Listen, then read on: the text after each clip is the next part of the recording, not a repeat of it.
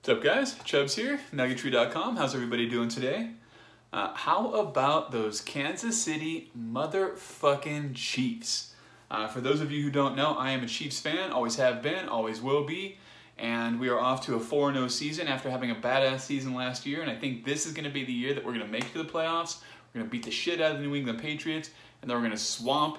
Oh, fucking A. Sorry, hold on.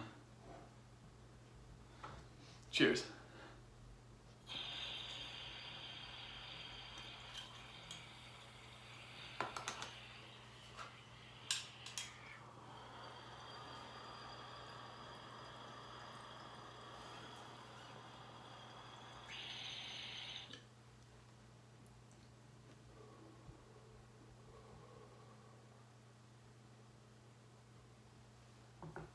Ooh. We're going to the playoffs. We're gonna beat the fucking Patriots because they suck. I'm tired of fucking Tom Brady. Fuck Tom Brady. That's my favorite hashtag in the world. Then we're gonna go beat the shit out of whoever the NFC tries to throw at us. And then we're gonna go to fucking Disneyland and celebrate. That's what the Chiefs are gonna do this season. Bank on it. I don't know if you guys out there, especially if there are any Raider fans out there. I know here in Southern California, or basically here in California, a lot of you guys are watching my videos, and a lot of you might be Raider fans, and fuck the Raiders. I hate the Raiders. I hate the Raiders. I hate the Chargers. I hate Denver. I hate anybody in the AFC West except for the motherfucking Kansas City Chiefs, 4-0, other than the Patriots, the only undefeated team in the NFL right now. And the Patriots aren't even that good. They're just fucking lucky. They're just fucking lucky. They have an owner that wants to spend a ton of money, and he takes a lot of pride in winning, more pride than some of the other owners. I don't know, man. Fuck the Patriots. I fucking hate them. I fucking hate them. But this is the year. This is going to be the fucking year. We're going to do it. That is why I am getting double extra high today. Celebrating a late celebration of the Kansas City Chiefs win yesterday. Got another question for you guys. Give me a second to get this warmed up. Started my day off ride today, went for a 30-mile ride, actually 29-mile bike ride. Thought it was 30 miles, and I plotted the course when I got home, and I realized I missed a mile somewhere.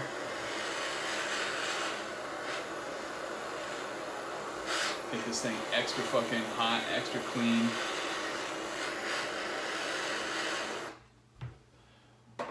What do you guys think about the fact that Weedmaps is going to be deleting, or they say they're going to be deleting all of the unlicensed shops by the end of the year? I know a lot of you guys, you know, for whatever reason, choose not to shop at licensed dispensaries, and I get it. You know, for the most part, it comes down to price and selection, and then also just, you know, stoners are creatures of habit. If you got a shop that you've been going to that's right down the street or right around the corner that happens to be unlicensed, and then you got a licensed shop that's a couple blocks past that or a couple miles past that, why would you waste the time going over there if what you got right here works? Unless you're buying fucking vapes that are killing you, but other than that, everything seems to be status quo at the unlicensed shops. But let's say Weedmaps gets rid of all of the unlicensed shops, then the shop that you go to, for whatever reason, shuts down or they get shut down. How do you find a new shop? How do you find a new shop? I mean, Weedmaps has been the go-to for years, for, you know, since 2008 or 2009, and now that there's not gonna, that resource isn't going to be available for people that don't want to go to licensed shops, it's going to be different. Cheers.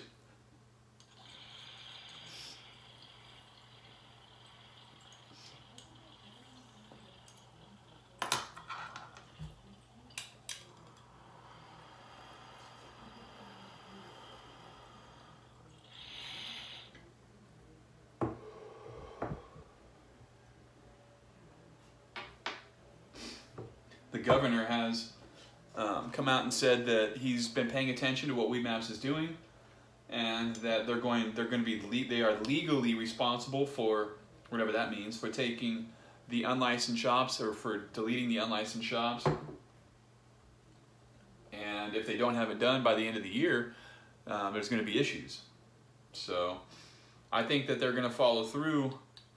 They're going to lose. They're going to not lose a ton of money, but they're going to lose a good chunk of money, a good chunk of revenue from all those unlicensed shops. But they're poised to be the fucking Amazon of the weed game. They've got all the traffic. They've got the momentum that no other website other than what maybe Leafly. I mean, they've got. They just know the industry too well. They've got a lot of subject matter experts working for them. There's about 500 people working for Weedmaps, and it's a deep company. But yeah, I'm of the opinion that there's going to be, in the very beginning, once they delete all the shops, it's not going to make that big a difference, because right now the main reason people use Weedmaps is not necessarily to find a shop. I think it's more so to use a menu for the shop that they already go to look to see what's available. So. It's just going to be an inconvenience for people. They're now going to have to go down to the shop instead of having, being able to jump on Weedmaps. Instagram's going to get a lot more popular for dispensaries and for consumers of dispensaries or patrons of dispensaries.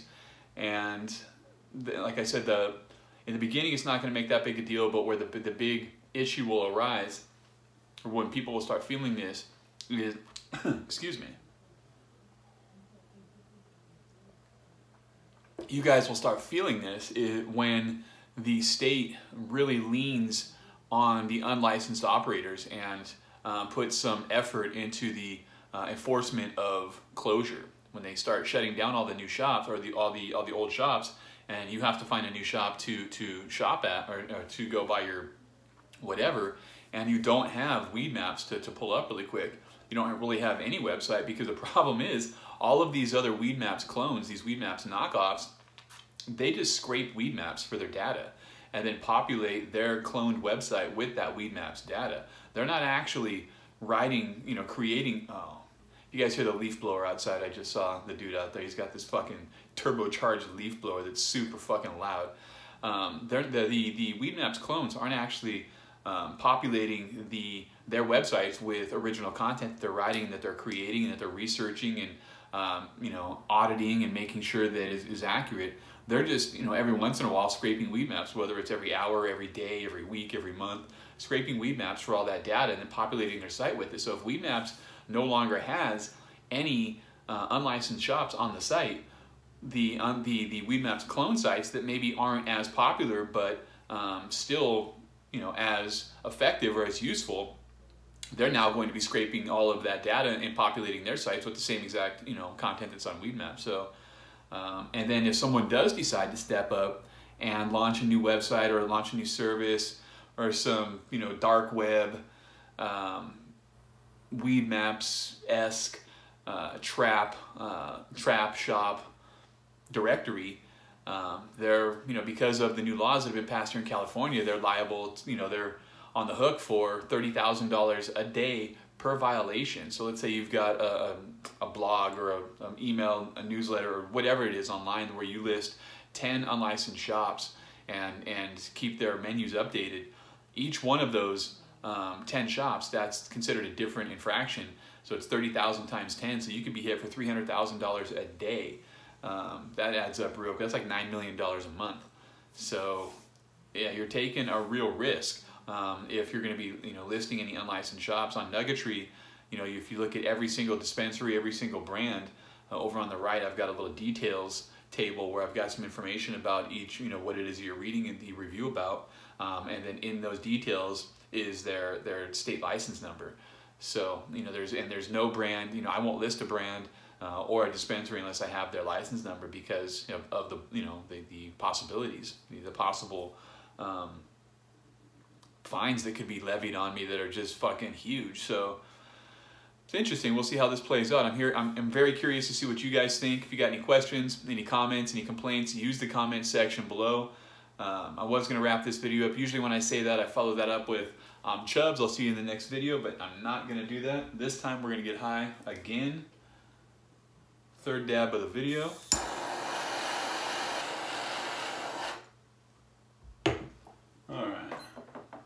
So seriously though, let me know what you guys think. What would be the move? Like, what are you gonna do? How are you gonna find a new shop to hit up if your local shop or if your local 1, 2, or 3 shops get shut down?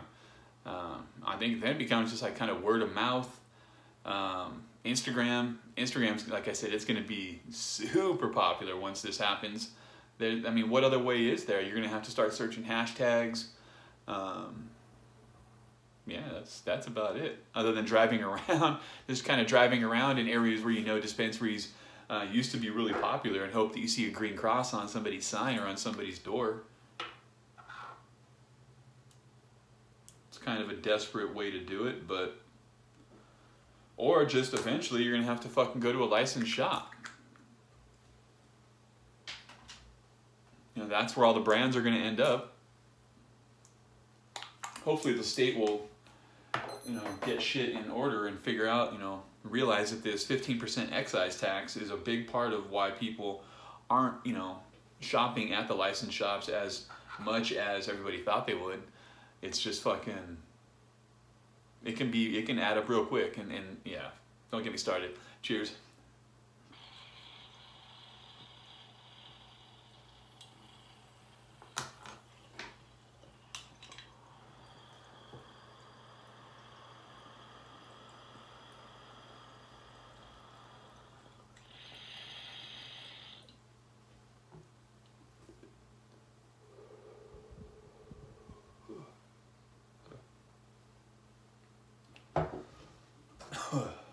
I'm gonna wrap this up, get some work done, edit this video, post a couple reviews on Nuggetry. Now I'm gonna say it. If you guys got any questions, any comments, any complaints, use the comment section below. I'm Chubbs, nuggetry.com. Peace.